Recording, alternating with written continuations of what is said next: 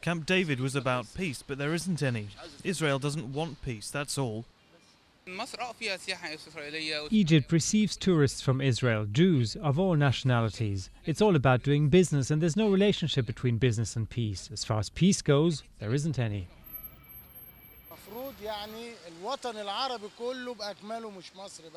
The whole Arab world, and not just Egypt. Everyone must act.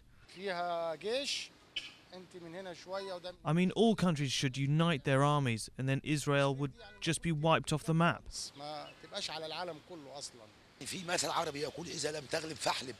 We have a proverb that says, if you're not in a position to win, you must negotiate. And it's because Egypt can talk to Israel that we'll be able to resolve the problem of Gaza and other well-known global problems.